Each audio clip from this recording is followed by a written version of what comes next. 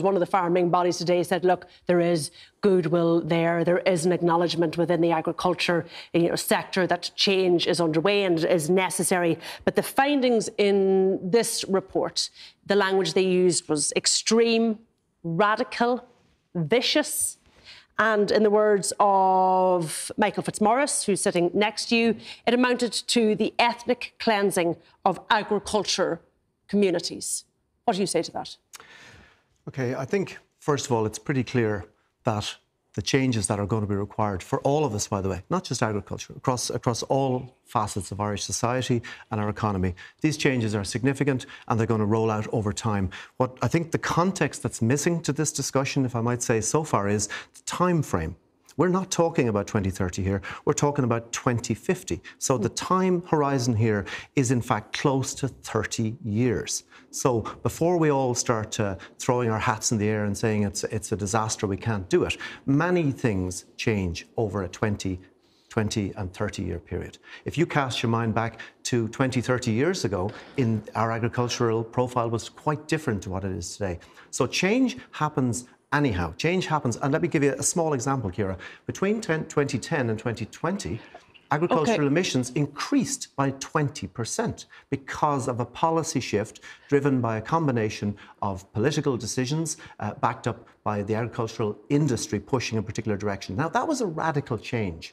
But that didn't mean that there's nowhere back from that. The problem, of course, with that change, that bad policy changes, it's put us in a much worse position than we should be. OK, but the EPA have said there is a road back from this, and they've outlined what it is, which is this 30% cull to livestock numbers, 90% re-wetting of peatlands that are being reclaimed. They've pointed out what needs to be done according to the information that's available to them now, and I suppose projected advancements in technology. This is what needs to be done, and rural TDs and rural farming lobbies are saying it's radical, it's extreme, it's going to lead to a rural uprising. OK, let's take what we call a 30% cull. I don't like the use of the word cull, by the way, because I think it's kind of loaded. But let's just say a 30% reduction in our livestock loading. Now, that's over almost a 30-year time frame. So when you break it down like that... just to be clear, though, John, do you agree with the EPA? This is what's necessary? Well, this is the minimum that is necessary. In fact,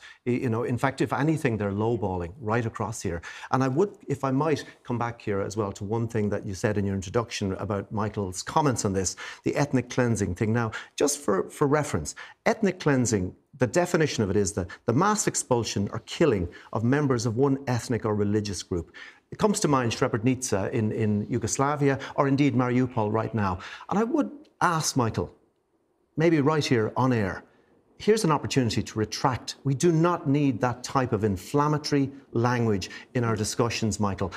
You as a public representative, we as journalists, we need to be very temperate. There are right-wing people out there on the streets causing trouble. We need to be super careful of the type of language that we use, because when you suggest ethnic cleansing, there are people out there who will believe they're under some kind of violent assault and may react accordingly. So maybe, Michael, you might like to clarify that. Michael? Well, first of all, John, I will never apologise to you or your like, first of all. What I've said, I'll stand over it. And what I mean by that, Ciara, is from where you're from in Donegal, right down to the bottom of Kerry, and indeed parts of Cork, right out to the Midlands and Offaly. We're not talking about all of Ireland. There's none of this going to happen in the Golden Vale. There's none of this going to happen in the plains of Kildare or in the hills of Meath.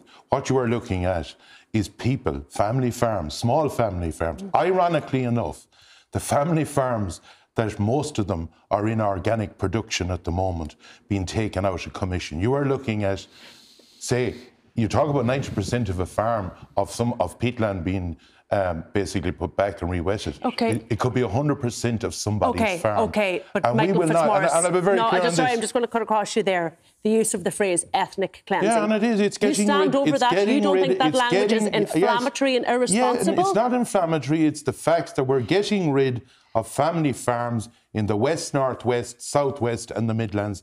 If this is going ahead, and in my opinion, it won't be tolerated, because what we have to remember... Are you scaremongering? No, I'm not scaremongering. Well, I didn't write the report. They wrote it. You're saying it's wipeout for farms. But what I am... be very clear on this. Where is the reclaimed peatland? It's in the areas I've outlined. Where is the areas where you're not going to be buying land at 20,000 an acre below the Garnet Vale.